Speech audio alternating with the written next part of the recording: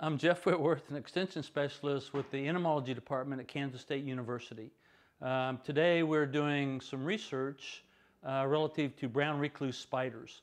In the last several years that we've had brown recluse spider problems throughout the state, there's been a real debate, argument, controversy, whatever you want to call it, amongst the pest control operators, the professionals, whether insecticides are actually beneficial to controlling a brown recluse infestation in a home or in a structure, or if just sticky traps are good enough, or do you need a combination thereof.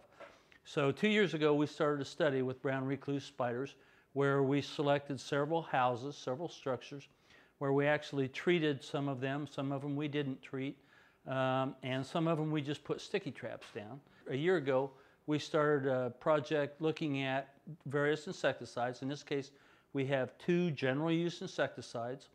The reason we've selected general use insecticides is because they're general use. That means the public can buy them for use around their home. And the insecticides that we selected are very common, but the most important thing, they have brown recluse spider on the label. Therefore, it is, hopefully, it is one that will be controlled or killed by these insecticides. So what we've done, and the reason I said we started 3 years ago is because it takes a long time to get enough spiders to do the appropriate amount of research. So what we've done is we're looking at 2 different substrates. One, we're looking at a tile, which is common in basements or in houses, and the other is looking at a carpet. So we treat the carpet, we treat the tile, we release brown recluse spiders. In the background you can see some of our associates actually releasing these spiders. They let them come in contact with this insecticide and hopefully recaptured after it has run across either the tile or the carpet. And then we put them back in an individual container and we monitor them 24 hours to see if the insecticide is going to work. Then we go back and monitor it 48 hours, then we go back 96 hours to see if there's any residual activity. So we have spiders we're releasing now, we'll look at them 24 hours, and we'll have some we go back and look at 48 hours, 96 hours, because that's another one of the controversies amongst the Pest Control Association throughout the state of Kansas. If the spider is sprayed directly with the insecticide, most of our professional pest control operators will say it will be killed. But a lot of them don't think that the residual activity, and that's the activity due to the insecticide being there after it has dried, is sufficient to control brown recluse spiders. Brown recluse spiders are kind of unique because in Kansas we have 2 what we consider to be highly poisonous spiders, at least to humans. That's the black widow and the brown recluse. The brown recluse is much more the common spider throughout the state. They're probably just about every home, every structure throughout the state. But you may not know it because, as the name implies, it is reclusive, the brown recluse. They are as scared of people as people are of them. Therefore, they remain, in dark crevices and in places out of the way where you don't normally see them. Where most of the time where we come in contact with the brown recluse spider is they're a hunter. They're out looking for prey at night for the most part, and so they search.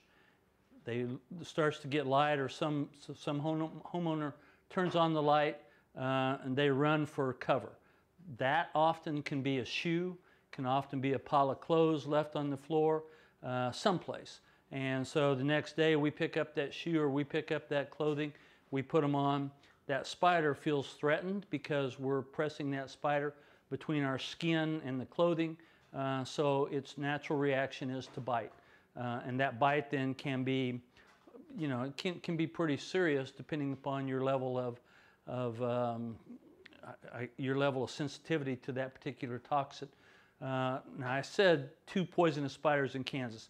Actually, all spiders are poisonous, but those are the only 2, the black widow and the brown recluse, that really people mostly have to worry about. The others, either they can't penetrate our skin with their fangs, or else the toxin isn't, we're not sensitive to their toxin, whatever. But the black widow is more of a web building spider. So they'll mostly hang out in a web in your garage or some out of the way place. We've gotten a lot of calls about people wanting to move into a vacant building, and they've found a lot of brown recluse spiders. That's simply because the insects haven't been taken care of.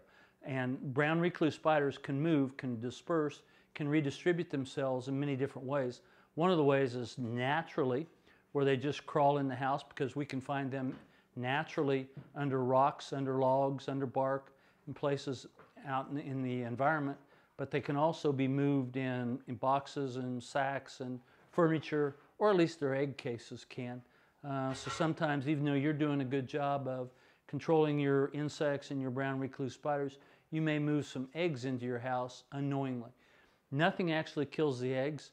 The insecticides that we have that may be effective on brown recluse spiders, they're still not effective on the egg cases. They've done several studies.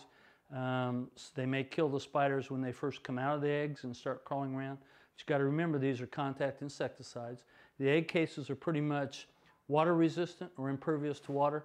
So when you spray an insecticide on the egg case, or especially the egg case inside the webbing, that is pretty much water resistant, water repellent, so you're not going to get the insecticide inside.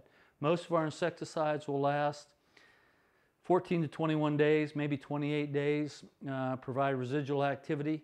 So even if there is some residual activity, and that's one of the things we're looking at, we're checking, even if there is some residual activity, it may not be as effective on brown recluse spiders as it is on some of the other pests that we normally associate with household problems. So that's one of the reasons why we're doing this study.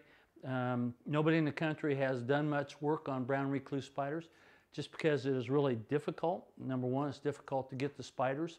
Number two, they're hazardous. Not everybody likes to work on them. So we've taken this little project up to try and provide some answers to the Kansas Pest Control Association, also the Kansas, the people that live in Kansas, the citizens of Kansas.